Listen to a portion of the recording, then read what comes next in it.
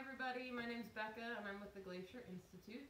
Today I'm going to be showing you how to make a homemade magnifying glass. Looks something like this. Super simple, super easy. You can use it. We're going to have some really cool activities for you later on that this will be super helpful if you don't have your own magnifying glass.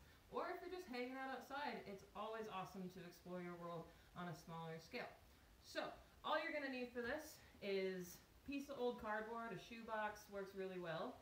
Then something clear and see-through. So we had some old saran wrap laying around, so that's what we're going to use, but you could use an old Ziploc baggie. As long as it's clear and you can see through it, it'll work. You'll need some tape, duct tape, packing tape, whatever tape you have laying around works as well. Some scissors are really helpful, and the last thing you're going to need is just a little bit of water. So let's get going here. So first thing you're going to do is you're going to take your old piece of cardboard and you're going to cut it into a smaller square. Just like this, all right? And then this is probably the hardest step. You need to cut a circle in the center of your square. So the easiest way to do that is to fold your cardboard in half, and kind of like when you were in elementary school, you're gonna cut a half circle into your cardboard just like you were making a snowflake. Just be really careful, don't cut yourself. It doesn't have to be perfect. Just do your best, okay? And then you just unfold it and something that resembles a circle will have been cut out. Okay, the next thing you gotta do is you're gonna cover this circle with your clear see-through plastic. So we're gonna take our little piece of cling wrap, we're gonna place it over the circle, grab our tape, and we're gonna tape down all of the edges. And we want it to be pretty tight. So I'm gonna tape down this first edge here.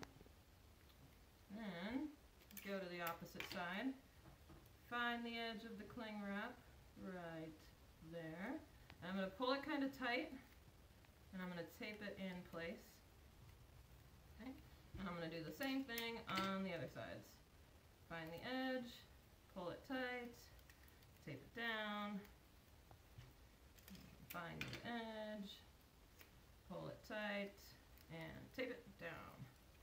Okay, perfect. So now that we have our piece of cardboard with a hole in the middle, with something clear and plastic over that hole, the last step is just to fold two sides of your new magnifying glass in so that we kind of create a mini table. And we're just trying to raise our magnifying glass up off the surface a little bit. So try and make both sides even. You don't have to fold a bunch. A little bit is just fine. And then you're going to flip it over and it should stand on its own like that. So then the last step, just to make your magnifying glass magnify, is you're going to find something that you want to magnify. We're going to use this really awesome bird pamphlet. We're going to choose our mountain bluebird. So we're going to put our magnifying glass over what we want to magnify.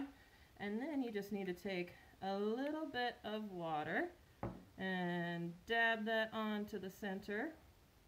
And voila! You can magnify anything. You can magnify words, you can magnify pictures. Maybe you're out exploring outside and you find a really cool feather you want to magnify. You can just kind of put it over that, move it around. It gives you just a little bit more of a close-up image of the world. So I hope this was super helpful, super fun. Stay tuned for later. We're going to have some awesome activities to share with you guys. Get out there and explore.